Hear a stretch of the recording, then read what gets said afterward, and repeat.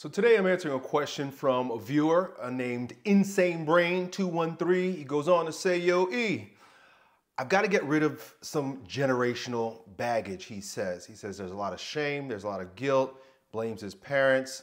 But then he goes on and says something interesting. He says, "I know Jesus will take the load, but what does that mean?" So there's a lot to unpack here. Before I get into your actual question about what does Jesus taking the load mean, I want to address the fear and shame aspect because it's bioenergetic, meaning that it's a feeling. When you experience fear, it's something that's literally happening in your body. And the way we sort of resolve any emotional disturbance at the physical level or bioenergetically is by confronting the actual sensation. What does fear actually feel like in your body? And then working bioenergetically in order to, well, confront and then resolve that. Now, that's beyond the scope of my intention for this video, but I have an entire series on bioenergetics that's unfolding as we speak. And if you're a subscriber to this channel, you'll learn all about that. Great stuff. But as you've been learning in the previous lessons I've been doing, we're a spectrum. Right? A lot of people think that, well, we're just a physical body. You're just a body, you're just a mechanism. There's just synapses going on and off in your head, and that's how you are a human. And then there are those who negate the body completely and are, all spiritual. We're spiritual, and the body is nothing. Well, both are completely wrong. We are within that spectrum. And so when dealing with the human person, we got to look at it from that broad spectrum. And so today I'm going to, as I have been recently, I'm going to go really high. I'm going to get into the aspect of spirit, right? But also acknowledge that this can and should be dealt with physically as well. In fact, I think we can get a lot more done at the root system, which is physically early on in anything that we're trying to change, resolve, right? So anyway, so that question, what does it mean to give it to Jesus, right? Or that Jesus saves you, or that Jesus changed my life? A lot of confusion, something that was kind of confusing to me as well too, and still very confusing when some people say that. I think we have a spectrum there also, right? On the far left end of the spectrum, you have people who say, all you have to do is repeat these magic words. Jesus Christ, I believe in you, right? And like, bang, your life is going to change and you don't have to do anything. You just have to believe, right? And there are those in that camp that even believe that if you try to do anything, you're trying to win that. You really just need to let Jesus do it. And I've seen this in many people's lives where it's like, well, now you called yourself a Christian and so you believe in Jesus, but nothing has changed. You still think, act, behave, and do the things that you did before. And you got a bunch of people telling you, don't do anything, just read the Bible, that's all. Just read it, and you're going to be changed. It's impractical. It doesn't make any sense, actually. Some people, by the grace of God, get a spontaneous quantum leap in evolution, and that is completely out of their hands. And I think if you're waiting for that to happen, or if you're expecting that to happen, just because you repeat some magic words, you're gonna struggle, because nobody compels the grace of God. If He wants that for you, He's gonna give that to you, and He's gonna give you whatever He wants, whenever He feels like it. But you got to be open to it. And so there's some merit there. There is some merit there, because if you're not open, you're not available, you don't have faith, well, then you can't let anything in because they're closed, right? A lot more to it, but I want to move on. So you got those people on that end of the spectrum that are like, just say these magic words and you're going to be changed. And then you got those on the other far end of the spectrum where it's, if you're not following all of these rules and performing all of these rituals and these elaborate prayers, then there's no hope for you. Right? And so that end of the spectrum makes change, makes growth, makes grace very inaccessible for a lot of people. You got to be initiated into this. And well, this one, it makes it very cheap, right? Cheap and then inaccessible. Whoa, way too broad. And of course, both have their benefits, because on this end of the spectrum, there's some responsibility, there's some rigor, there's some engagement that's required, right? And so that's helpful. That's really helpful. In fact, I tend to think that this far left liberal side of Christianity has caused a lot of harm as well as good, because it made Jesus accessible to a lot of people. But at the same time, it's like, well, now you've cheapened everything and made it very weak and flaccid. And so you got a lot of like limp-wristed, sissy boy Christians, because I don't need to do anything and Jesus loves me even if I'm blah, blah, blah, blah, whatever, right? It's like, yuck. But then you got this end of the spectrum too. And it's very helpful in that, because this pervades in our society in every way, shape, or form, everything's easy and accessible. This end of the spectrum, I think, is making a comeback, but we can't allow it to dictate our whole way of thinking. But as men in particular, we want rigor, we want discipline, we want things to do. Like, give me a prayer rule, give me a rule of life, give me hard prayers to memorize, give me consistency, right? You see what I'm saying? So there's a lot that is at least even for me, has been very, I'm drawn more towards this end of the spectrum. Traditional Catholicism, Orthodoxy, some of the more traditional branches of Protestantism, but these are more rigor. There's a lot of people that are, it seems, moving towards religions that require, right? Require something from you. And Christianity absolutely requires something for you. But anyway, so broad spectrum, answer your question. What does that mean? How do you allow Jesus to take the wheel, right? In a way that's practical and makes sense and actually brings you through the purgative, illuminative, unitive ways, meaning you're spiritually evolving and getting closer to God. Great benefit on both. Both are extreme. Somewhere in the middle, you've heard people say, and of course, this can be misconstrued also. A lot of religious jargon gets people confused, right? And I can understand why a lot of people are turned off by religion, because they hear jargon, but they don't see results. So I've heard a lot of people say, relationship. You need to have a relationship with Christ. You hear a lot of the people on this side of the spectrum saying that, and it's a lot of emotional stuff, like, oh, you need to, you'll see a lot of them like waving their hands to like Christian rock music and crying. And it's like, well, if that's what you mean by relationship, then I don't want anything to do with it. It seems very emotional and weak and soft. A lot of guys are very soft that way. And then so the relationship is perverted. And then of course on this end of the spectrum too, there's like there's fear, but it's like it's not a relationship. It's a slavish. A lot of people have referred to more right-leaning Christianity to slavish. Who said that? I think Nietzsche, right? But in the middle here somewhere, and what I think is really the core of what we're after, right? Beyond all theological debate, right? What are we really after? And it is relationship. It is relationship. And my friend, I know you mentioned having challenges with your parents. Challenges with our earthly fathers deteriorate our relationship with God the Father. And that's a part of why the family has been attacked to such a great degree in recent generations, particularly in the West. The family's attacked because if you remove the father, you destroy the home, you destroy the image of God. The family is the image of God, and the father, being the head of the family, is the Christ of the home. This is all biblical. So by removing the father, but by destroying the family, you destroy the image of God in the hearts of the children, and that's why so many people hate God or don't want anything to do with religion and Christianity in particular. So with the current situation that we find ourselves in, what do? Right? So first of all, recognize that the way you relate to God the Father in most instances is going to be associated with the way that you relate to your father. And all of our fathers are fallen. All of our fathers are fallen men. And if you are not forgiving, of your Father for his mistakes, right? Forgive us our trespasses as we forgive those trespass against us.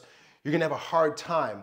But there's a bridge, there's a gateway, there's a conduit to the Father through a perfect example, and that is Jesus Christ.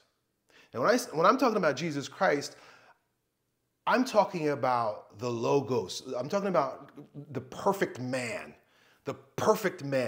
like flawless man. Wilhelm Reich, because I've been doing a lot more studying into bioenergetics, and Wilhelm Reich was an atheist.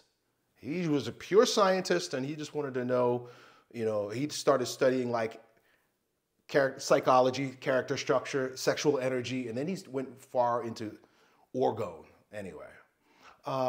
Wilhelm Reich came full circle later in his age and began to appreciate Christ because he said that Christ was the fully orgastic man. And that sounds crazy. But Wilhelm Reich believed that to be the fully free, perfect human, you had to be free of all neurotic holding patterns. And what he called orgone energy, right, life force energy, was moving freely through the body. I'm not trying to prove that orgone is true, but there's frequency, there's spirit, right? It's like these guys are trying to figure out what ultimately becomes spirit, right? And so he asserted that Jesus Christ was like the perfect man, like physically perfect, right? It was reflected in him absolutely perfectly. Perfect, right? Thus, we say Christ is God. In the Bible, it says that Christ lives in me. I no longer live, but it's he that lives in me, Paul says, I believe in Corinthians. So that means that you can have a relationship with the Father who's totally inapproachable, as we've spoken about before, but through your friend Christ, your mentor Christ, your perfect image, the perfect image of God incarnate that is available to you in Christ. Follow me? How do you have a relationship with Christ? Christ is not inaccessible. God became man so that he could make himself more accessible to us. Where is Christ now? People will say, he's dead. He died on the cross. But Christ's resurrection is important for today because he resurrects in us. We die and rise with Christ. Christ resurrects in us. Again, this is all very abstract. I know it sounds crazy. And a lot of people probably turn this video off at this point because like, yo, Elliott, you sound like like religious jargon. But I don't take things for face value. I'm so interested in what's actually practical and what works and what's helpful that I got to go deeper. And sometimes I take things on faith, but then allow it to be worked out. And what I'm going to share with you right now, I think is the working out of that faith so that it's actually practical and so that you get real change. Not just magic words and not slavish rigor. Relationship. What does that look like? Cool. So I'm going to introduce you to mental prayer. Mental prayer. Mental prayer is prayer that happens in your imagination. You have vocal prayer, which is words that we repeat, either rote words like, repeating Our Father, right? That's a vocal prayer. And then we also have on the other end of the spectrum, within that same category, there's vocal prayer, but they're your words. So a lot of Protestants will just make up their own prayers, which is fine. It's cool. But that becomes rote too, because if you notice, they keep repeating the same words over and over again. There really is no depth to it. So it becomes a rote prayer, and they're verbal prayers. There's nothing wrong with those. Those are good prayers. Those are good to do. They're helpful because they engage the body, right? You're speaking them out loud. Vocal prayer. But mental prayer is an internal phenomenon, and it had been referred to by the church for the longest time as meditation. It really is what Christians meant by meditation. There's lots of good little books on Christian meditation that I would invite you to just check out if you want to. But this is not a Zen, Buddhist, Eastern only sort of thing, although today it may seem that way for various different reasons. I think because a part of it, Christians have lost their traditions, and because of the influx of Eastern traditions. And we could talk about the history of that and why, but that's neither here nor there. But Christians have given away a lot of stuff that have been then just also usurped by the New Age, like picked up. You know, we've a lot of it happened after the Protestant revolt. But I'm not blaming. There was a lot of things that were ushered off as like, oh, that's mere mysticism, and they use that term mysticism as if it was something negative. Oh, that's mysticism. Get rid of that stuff. We don't need anything but the Bible. And then the New Age, you know, I'm thinking like, you know, Madame Blavatsky and like, you know, Crowley and like a lot of these like bad people. They came right in, they swooped up right in and was like, hey, well, we got something for you. And there's a mystical hunger. There's a religious hunger in the heart. And if you just give people a book, and it's like, just read this thing and just say these magic words and you'll be okay, they feel cheated. There is a cheating. And that's why there's so many people that are attracted to Eastern religions and New Age, because it's like, there seems to be some more depth there, right? But don't be fooled. OG traditional Christianity is mystical at its core and meditative at its roots. So when I'm talking about mental prayer, I'm using a term that has been adopted because of the perversion of the term meditation, but it's meditation, it's Christian meditation. I'm going to show you how. I'm going to talk to you all about that here. That's the point of this video, so that you can go to Christ in relationship and have a conversation that's useful. It's very useful. So a few other terms that are associated with mental prayer would be imaginative prayer. And this term comes from St. Ignatius of Loyola. St. Ignatius of Loyola. So the things I'm making up, I'm saying here, I'm not making up. I'm not making these things up. These have come from the tradition of the church, right? It's not just Elliott mixing some New Age with Christianity. That's not it. This is the mystical tradition of the church that has been hidden or thrown away. So St. Ignatius of Loyola, if you want to do some research on him, he's got a whole retreat that he taught that was called spiritual exercises. And the whole thing is based off imaginative prayer. And he has a whole system for imaginative prayer to come face to face with Christ. And it's really important. Also, active imagination. So this is Carl Jung. And it's interesting. I'm not blaming Jung. I like Jung a lot. But what ends up happening is when the church started falling apart and getting rid of stuff, well, you know, New Age, scientists, psychologists, they all came in to usurp this stuff. In fact, Freud created the analytical space modeled after the confessional, the Catholic confessional. Once we got rid of the confessional, because who needs that? You know, I go straight to God, right? A lot of people say that. Then there was a vacuum open for, come to me. And then they got customers and they got patients, and they were doing a non-sacramental confession, right? All the sacraments, I'm not even going into the sacraments today. Those are all very powerful tools that, if not used, will be picked up and usurped. The confessional is one of them. That's what modern psychoanalysis is. But I get it. I get it. There's good reason why too, right? The church fails, and then the world picks it up, says, hey, we'll do it. So active imagination, though. So Carl Jung teaches this in more of a secular way, but Jung, it was a very spiritual man, and he really appreciated the symbolism of the Mass. And so he understands and would, encourage religious symbolism and religious ritual, but he used active imagination. And so even if you're a secular person, you can, use your imagination. Like, have you ever read the book Think and Grow Rich? Napoleon Hill talks about having a mental mastermind.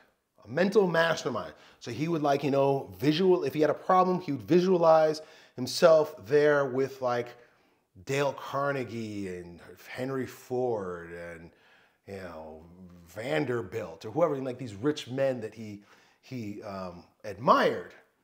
He would go into active imagination. That's what it was about. The mental mastermind was about active imagination with, like, I think he had Abraham Lincoln in there and stuff like that too.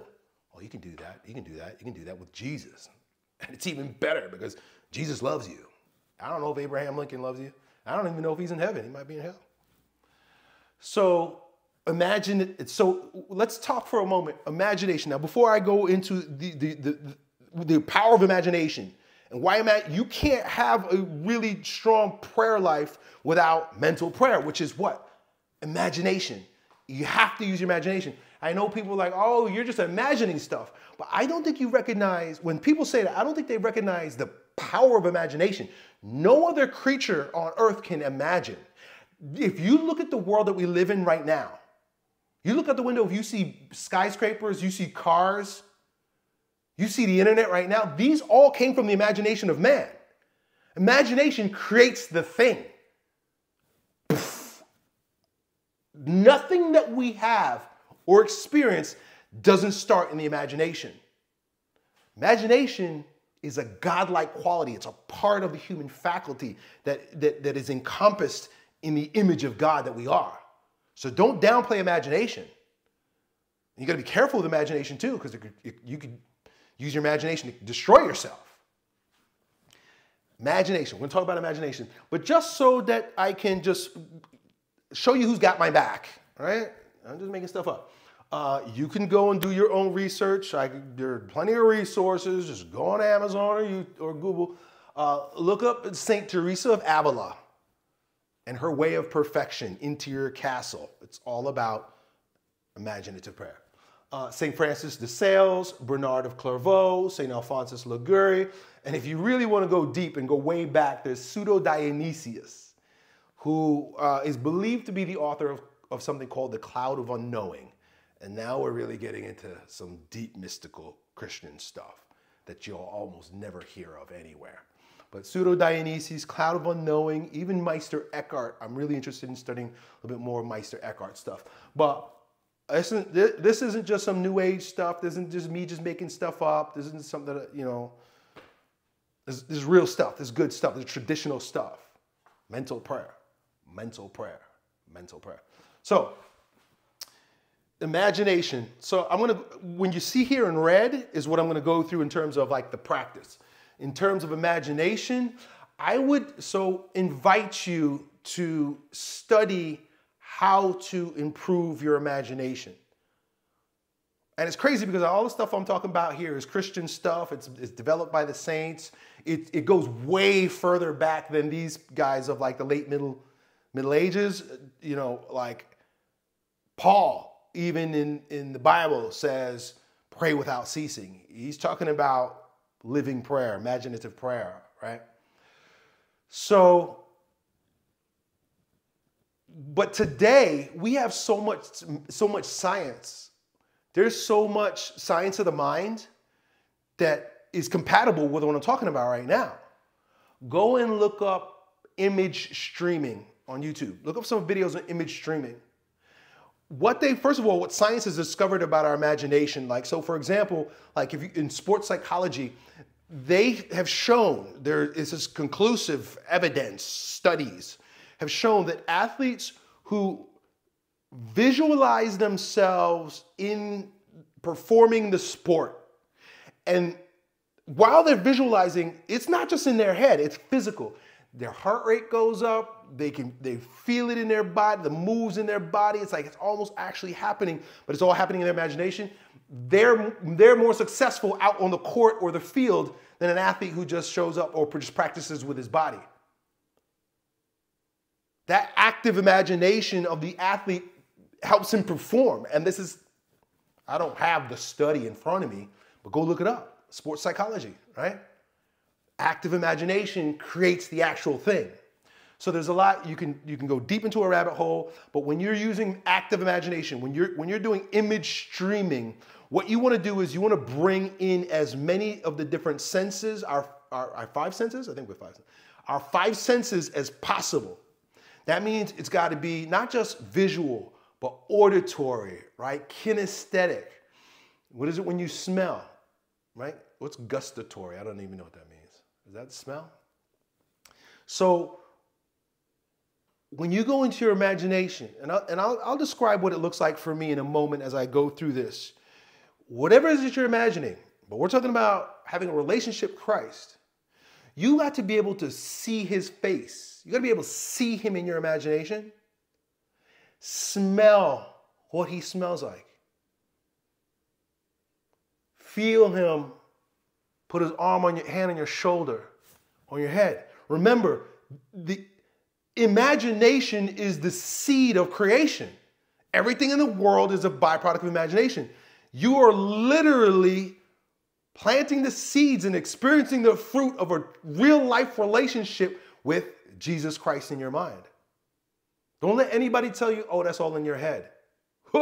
Everything that's in the world began in the head. Everything in the world began in the head. Don't downplay what's happening in your head. So what does it look like? Okay, I just told you about image streaming. Beautiful, powerful stuff. Look into it.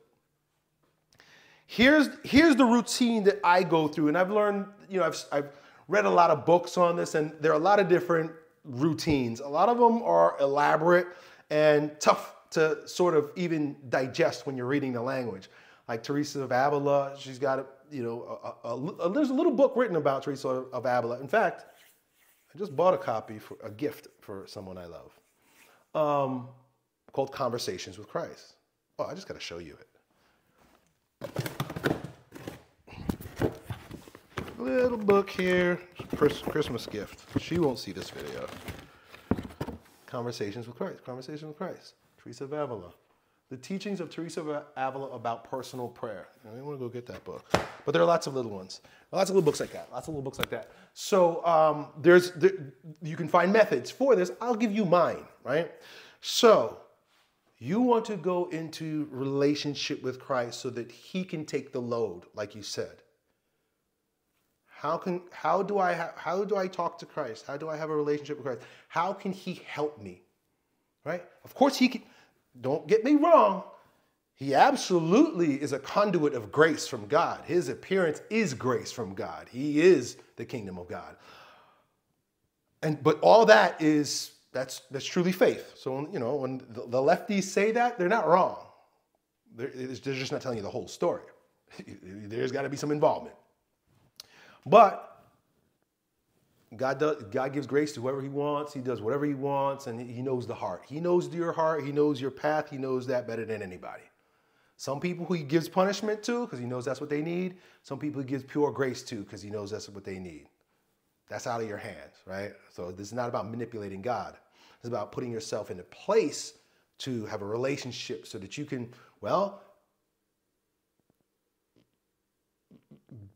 be, have, and do everything that God wants for you. Right? And sometimes it's not always what we want.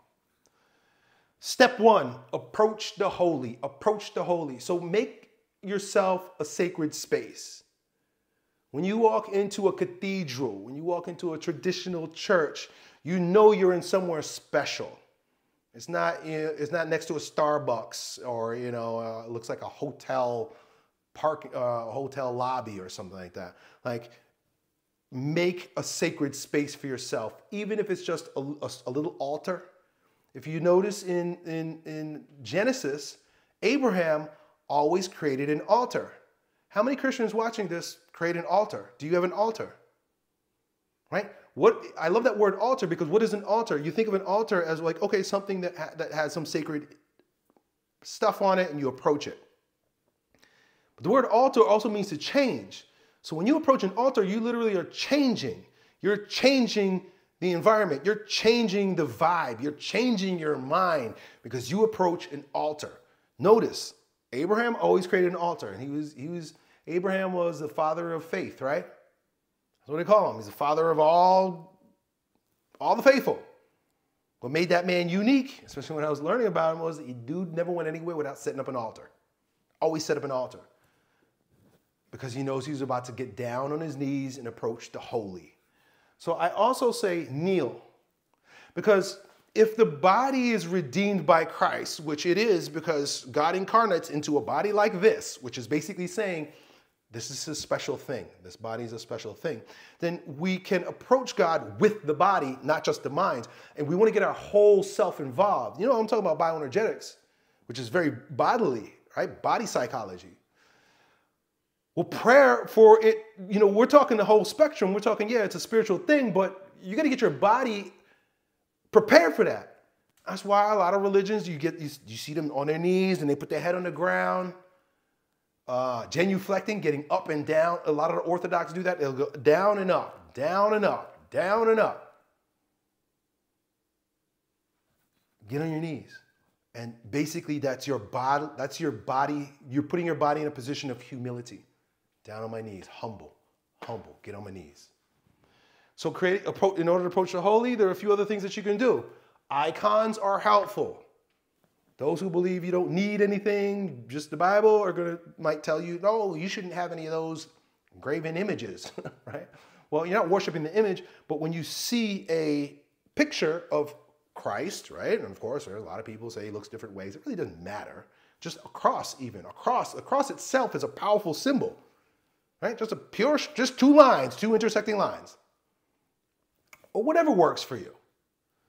But something that you can fix your mind on. It's helpful. It's helpful.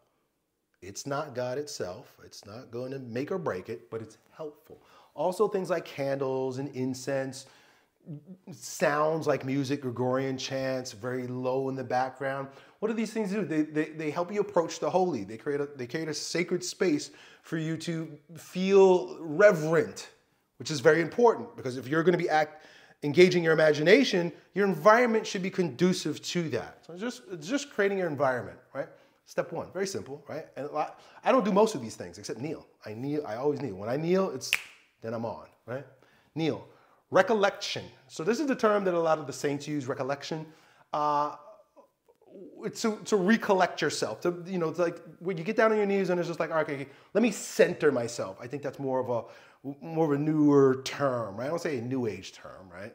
But it's a newer term. It's like, okay, well, center yourself, right?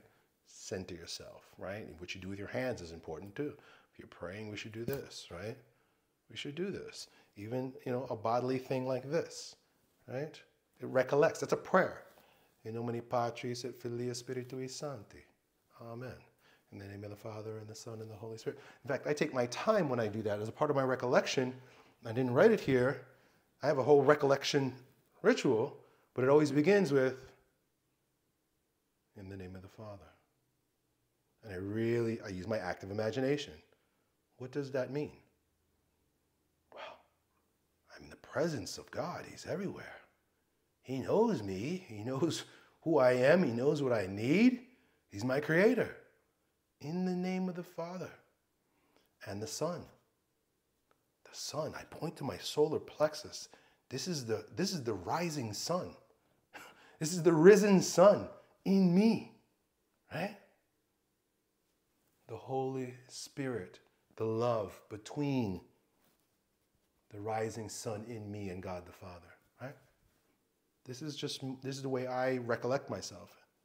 Father, Son, Holy Spirit. Amen. Start with the Lord's Prayer. When you're recollecting yourself, so I go through a series of prayers. I'm not going to tell you them all right now. It's maybe another time if you guys are interested. But when you pray the Lord's Prayer, pray it really slowly. Our Father. And think about what that means. And I like to breathe it in, out. Our Father, who art in heaven. And I'm imagining what that means. I'm wrapping my mind around what that means.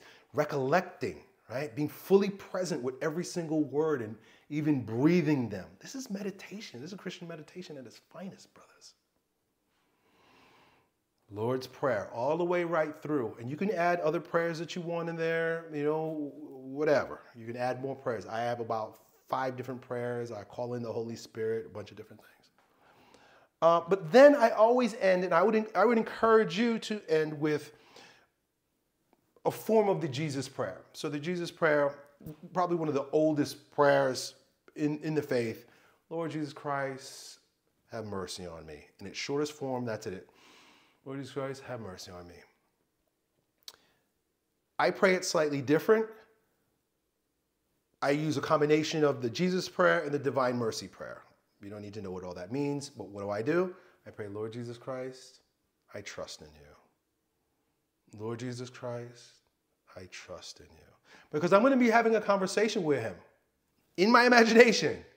And I want him to know, and I want to set myself up to know, I trust whatever you say, Jesus. I trust what you're about to reveal to me. I trust that our conversation is right and true and good and from you. Lord Jesus Christ, I trust in you. Okay? So that's what I do. That's recollection, part 2. Part 3, conversation with Christ. So now you're face to face. Depending on which saint that you read, some of them will tell you, approach Christ from a scene in the Bible. You can do that. You could do that. It's very helpful. There was a time that was very helpful for me to be there in the scene with Martha and Mary, and where Mary's just like chilling at Jesus' feet and like listening to him and being in love. And Martha's running around trying to like, get the food together. And, she's the host.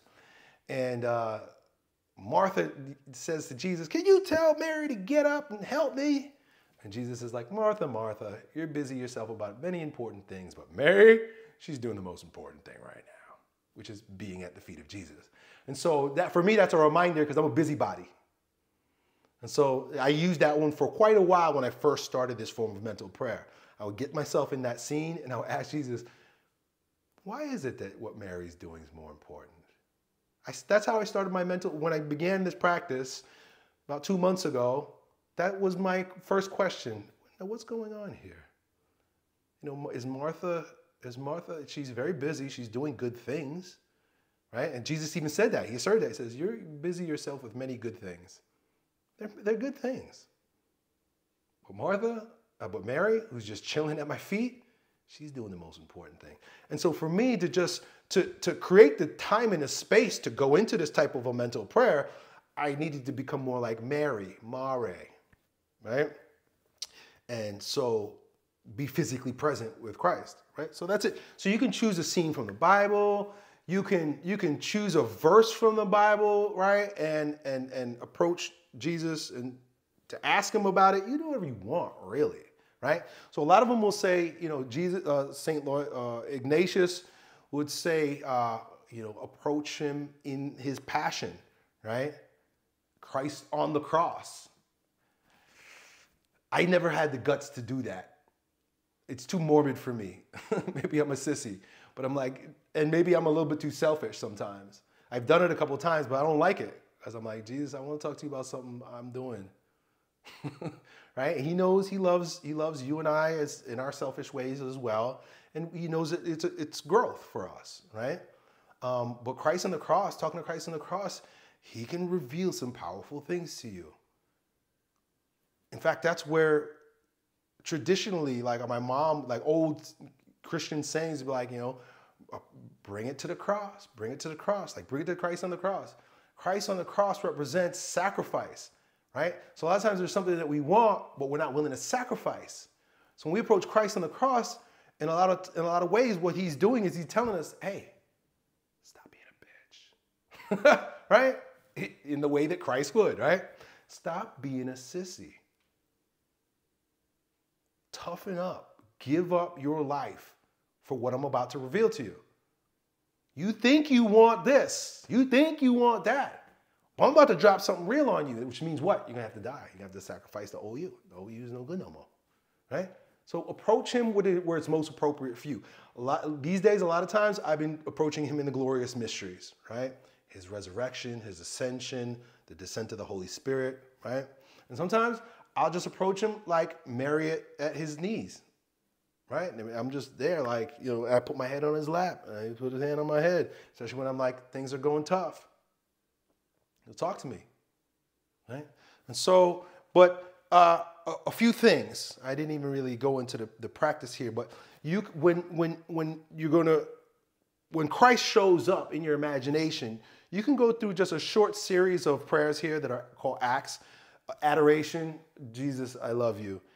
Contrition, Jesus, forgive me for not being everything that you know I can be. Thanks, thank you for all the amazing things in my life. Supplication, now Jesus, help me out with this thing. Right? Acts, remember that.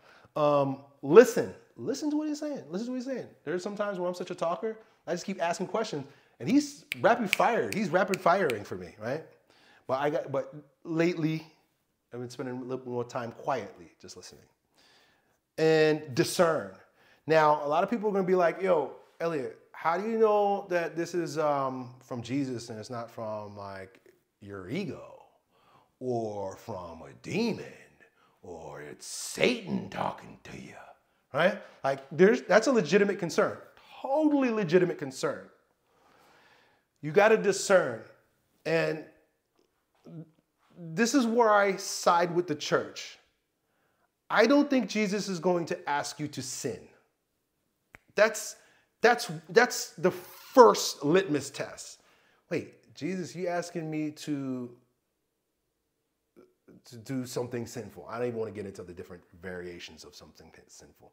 Lie, cheat, steal, those are the things. He's not going to ask you to lie. He's not going to ask you to cheat. He's not going to ask you to steal, right? Be dishonest, any of those things. Not fulfilling your obligations. He's not going to ask you to be a slapdick, to be lazy, to be deceitful. He's not going to ask you to do any of those things. If he's asking you to do any of those things, now you got to be careful. That's not Jesus. Because Jesus represents your best self. Your best self. And your best self knows that whatever challenges you're facing, you're where you are in order to overcome that. So that you can bear the fruit, so you can earn the fruits of overcoming that damn thing. I was going to use divorce here, right? Because, that's one that like people are, oh, Jesus, I hear from a lot of women. Yeah, so-called religious women, God told me I need to leave my husband. No, he didn't. That's called your rationalization hamster, right? Jesus didn't tell you that. What he did tell you is button your lip, but you didn't want to hear that. Button your lip, humble yourself, and support your man where he is, even though things are tough, right? But anyway, I don't want to get into that. Discern. And what part of the way you can discern is, I love the word consolation and desolation. Consolation means console with sun, with the sun, right? If it's with the sun, meaning it's light, right? It's enlightening, it's true. Or desolation, no sun, darkness. Beware, be discerning and be honest. And don't do anything right away if you're not sure. Come to Jesus in prayer multiple days. And once you commit to this, don't stop. One of the first things he told me when I started doing this, he's like, come to me every day. Every day come to me in some way, shape, or form.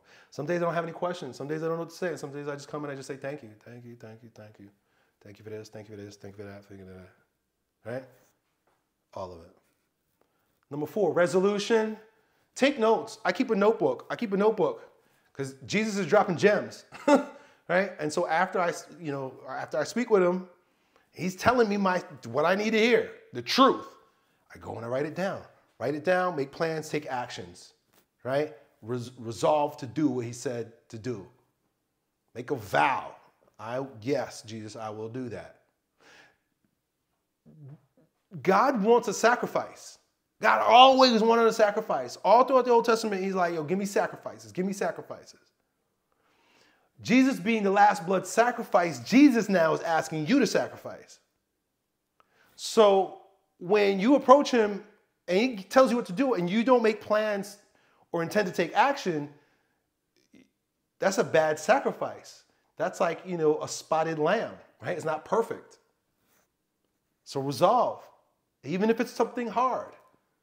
One of the things Jesus told me, he said, you need to turn on this camera, Elliott, and just start spitting on YouTube. Don't overthink it. Don't worry about it. Don't care. Just give him everything you got. Just turn on his camera. And it was a little scary for me, even now. Like, I only started this like 2 weeks ago. Even this video here, I'm like, they're not going to get it. People are not going to like me. Like every day I put up a YouTube video, I lose 1,000 subscribers. But Jesus is like, I don't care. I don't care. Just do it. Just get up and be honest every day. I made a resolution. And this morning, he said, make more videos. I'm like, all right. So here I am. I resolved to do it. Give thanks. Thank you, Jesus. In the name of the Father, and the Son, and the Holy Spirit. Always thank, always thank, always thank, always be thankful. Even if he asks you to do something that you don't want to do. Thank you, Jesus. I know that you know what's best for me. And so that's it. That's all. Christian meditation at its core, finest. Back to your question, Insane Brain 213. Listen, your whole life revolves around you overcoming these challenges. It's a purification process for your soul. God wouldn't have given you these challenges.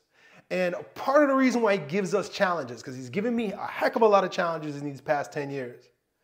Reason why he gives you these challenges is there's a multitude of them, but one of them is so that you could stop relying on yourself and come to him. You mentioned that you need initiation and you need the comfort of a woman, your mom, right? You need the initiation from your dad. This is a part of his question. And comfort from your mom. Your mom and dad ain't going to do that for you. You're a man now. Nobody's going to do that for you except for Jesus in your imagination. And that's no small thing. And once you understand that and you can go to him in that way, you transcend, you evolve, you grow in. When I say holiness, I'm not talking about you becoming a priest or a saint, although that's part of our goal is to become a saint, but you become more integrated. You start becoming integrated. And it's not an easy process. It's not just a magic word. Even what I'm saying right here, man, this is you just getting started on the journey. This might work, it might not work, it might change for you, whatever it is. But you can't lose with talking to what New Agers would call your higher self. You can't lose by talking to Christ in you. Because whatever confusion you have, Jesus, what do I do? I want a father. I want a father. You know what Jesus will tell you? You have a father. Jesus, I want a mother. I want a mother. You say, you know what? Let my mother be your mother. Give her your heart. I don't know. I'm just telling you what I think he might say. But he's got a different message for you. So I think it all begins right here. Discern if ask him today. Yo, is what Elliott said true? Is what Elliott's saying true?